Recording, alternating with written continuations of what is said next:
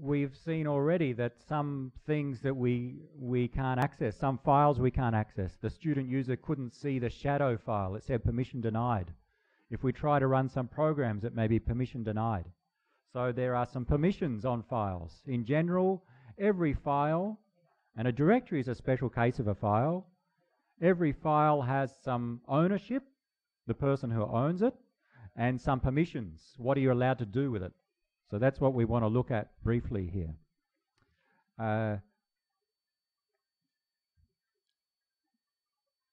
I'll log in as a named user, and I suggest you do that too. So we're as one of our named users.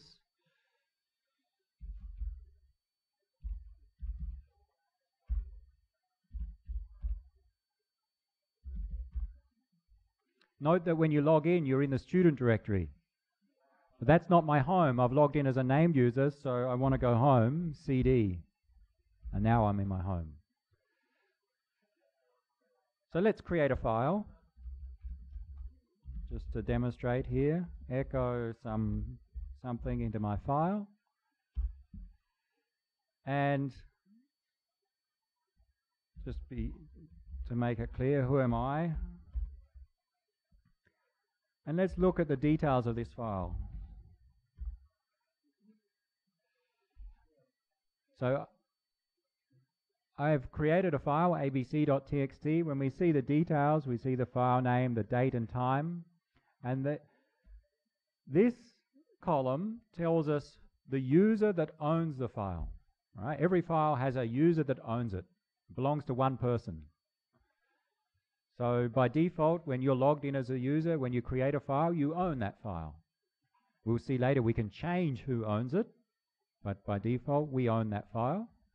The second column, and yours will be different, the second column shows the group that owns the file. So in fact, each file has a user, an individual user that owns it, as well as a group that owns it. And a group, as you may guess, contains a set of users, one or more users. And when we say the group owns it, it means anyone in that group can do some things, some special things with it.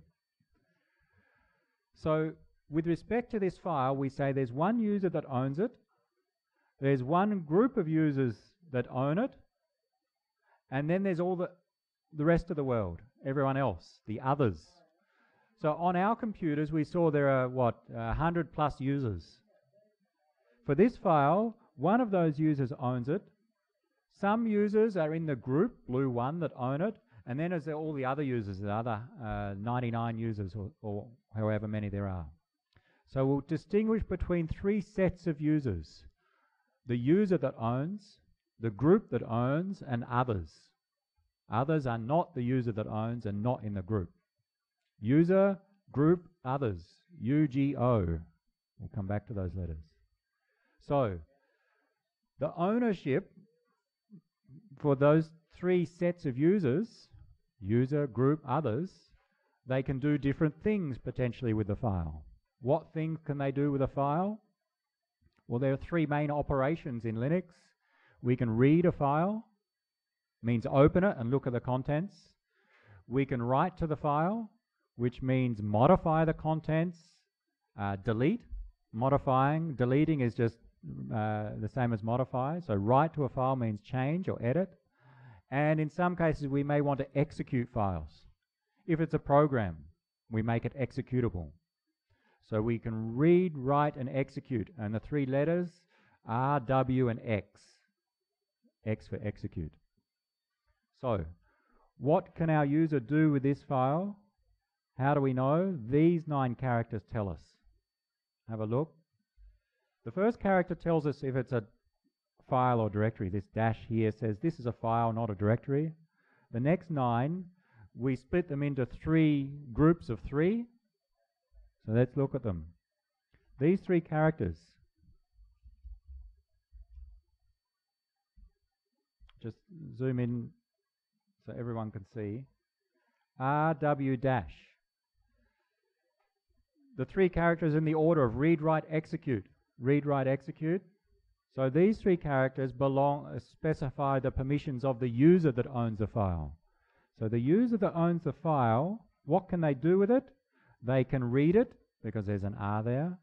They can write to it because of the W. They cannot execute because there's no X. If they're allowed to execute, there'll be an X there, not a dash. So our user can read and write the file, but they cannot execute. That's what this tells us. The next three characters are what the group can do with the file.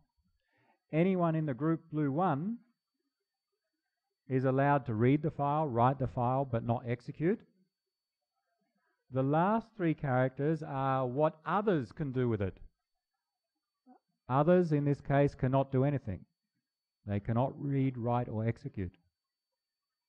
So that's how to read the permissions. You may see an R here, I think, in your case, right? Or the default in your case may be an R, that is, others can read it.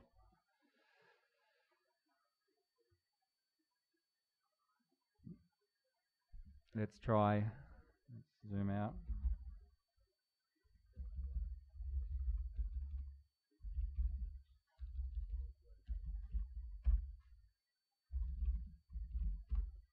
Here, this example. The reason I didn't have an R here is because that file was already created and modified before.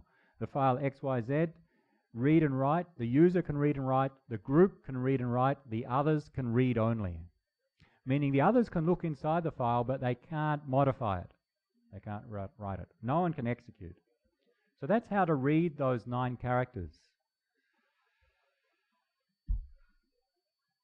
If you can't remember, they're on the reference card in front of you. Okay, it takes some time to practice and remember them, so we'll have some practice. Now what we'd like to do is to change the values. So let's try. Who am I? First, what groups am I in? Type groups. This tells me the groups I'm in. So we see I'm in a group that is based on my username. That's usually the default group. Everyone's usually in a group which has the same name as their username. And in these computers I've set up so that this user is in blue1 group. You will see, hopefully, if you've logged in as your user, you're in a colored group as well. The color based upon the desk. And probably the color followed by the number 5, section 5.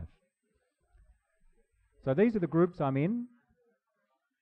If you want to see what people are in different groups, there's a file in the etc directory called group.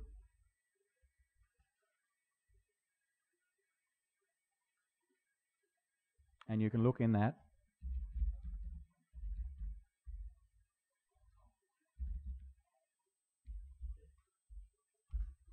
And it lists all the groups on the system. And you scroll down and you see who's in blue1, and it lists the users in that group. So there's one way to see who's in a particular group. That's similar to the passwd file. It shows, but this shows information about the groups, not the individual users. etc/group. The command group shows what you're in. So our file xyz.txt, I would like to be able to change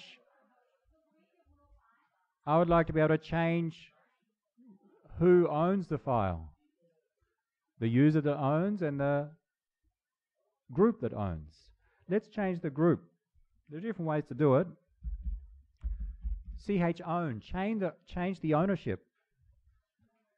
chown, change ownership, and we take 2 inputs, the username that we want to own,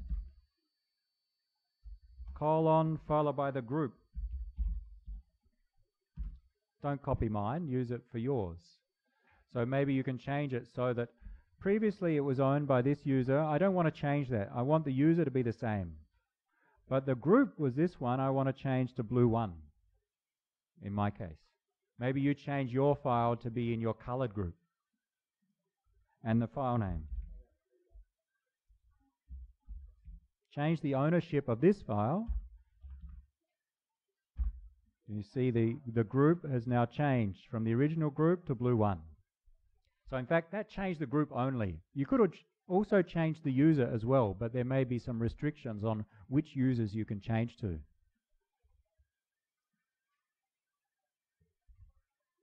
There's a short way to change groups, chgrp, change group.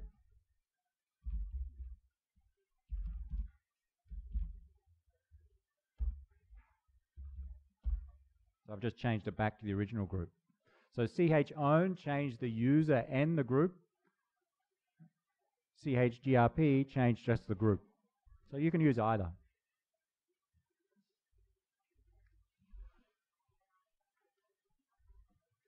Let me change it back to blue 1 in my case. So we can change the ownership of files. We can also change the permissions on those files, and sometimes it's not called permissions, it's the modes at which we can access that file. There are 3 modes: read, write, and execute. So we can change the mode for the file. So to change the mode, chmod, change chmod. And this is a little bit complex, but if you remember, there are 3 sets of users. The user that owns, U, the group that owns, G, others, O, and there are 3 types of modes or permissions: read, write, execute, RWX. So we can add and subtract permissions, plus and minus. Our current file, the others can read the file. Let's change the permissions so others cannot read. O, subtract or revoke the permission to read that file. So the syntax here is specify the set of users, and then either plus or minus, usually. Plus gives the permission, minus revokes the permission, and then what permission? In this case, read. The R's gone. I subtracted the R's, meaning for the others, meaning other people can no longer read this file. If you're the user, you can read it. If you're in the group, you can read it. But if you're anyone else, you cannot read it.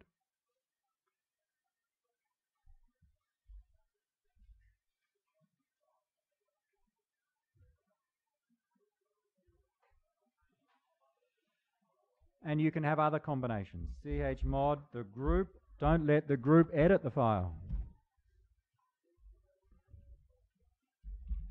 Group, subtract the write permissions. Now the W has gone here. All right, so the group users can only read, they cannot write. If you want to change that back, you can grant permissions or add permissions. Plus, give them the permission to do that. And now the W is back. chown changes the user and the group that owns the file. chgrp just changes the group. chmod changes the permissions. And you can set combinations based upon user, group, and others. Grant or revoke, plus or minus. Read, write, execute. And with that, you can set up what you aim to do to secure the files. So this needs practice. So what I'll do is just put up a couple of tasks that you can try, very simple, and just learn some of the syntax for chmod and chown. Try some different things. Do this as your named user, not a student, and to test that the permissions do what you expect. And the way to test is to get your friend to log into your computer and see if they can read the file. So try to set up some permissions so that it protects some of the files.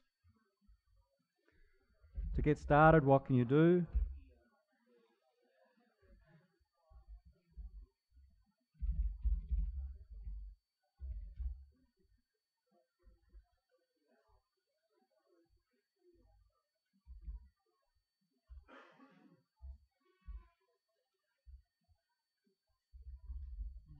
To show the groups you're in, you run groups. I'll just leave that up there. To change the mode, chmod. To change the owner, chown. You can also use chgrp. And some tasks. And just so it shows on the screen. Very easy task, but try some others as well and get your friend to test by see if they can access those files. Get different friends to test. One that's in the group and one that's not in your group, and see if you can set different things up.